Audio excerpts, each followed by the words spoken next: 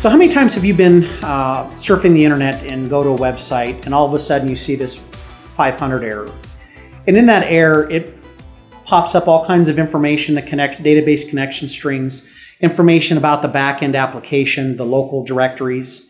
Once in a while you see that. It's not quite as prevalent as it was years past, but it's something that we still see today.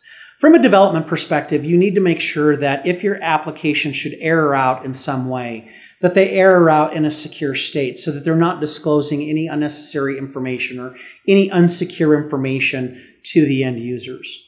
Now, while it's absolutely acceptable to dump all of that stuff back into an error log that you can then go debug and find out what's going on, the last thing that you want to do is provide more information to an attacker that might allow them to further their attack.